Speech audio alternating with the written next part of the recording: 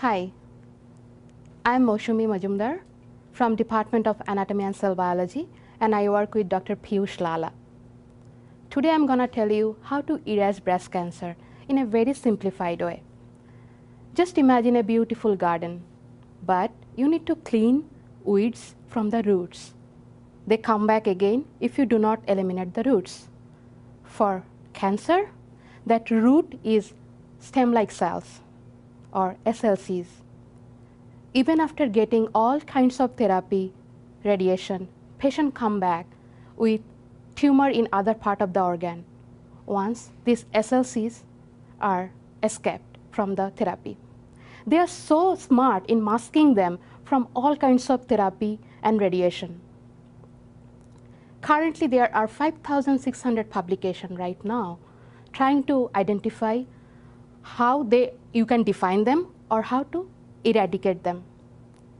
As a TBCRU and CART fellow, I ask a different question. Who is helping them? How these guys are so smart in masking themselves from all kinds of strong therapy we have? When I joined Dr. Lala, he already established that COX-2 is very important for breast cancer, aggression, and metastasis. I asked whether COX-2 can also stimulate these SLCs. Answer is yes. Who is helping them? Just imagine each cell like a factory, making 1,000 copies of DNA, RNA.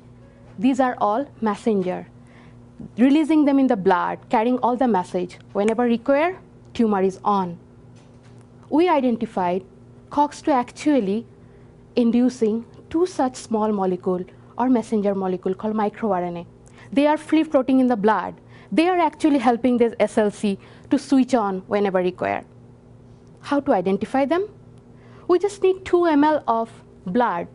It's just how you poke your finger just to test blood sugar. And from detection to identification, how many copy of those you have, takes 5 hours. Importantly, these 2 microRNA, we observed that very high in tumor compared to the control, like non-disease tissue.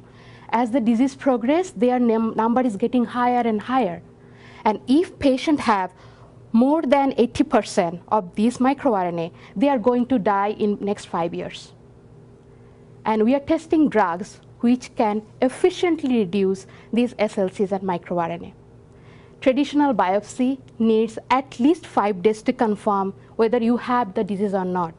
But this technique needs just 5 hours. As you can see, this study is definitely time saver, money saver, and definitely life saver.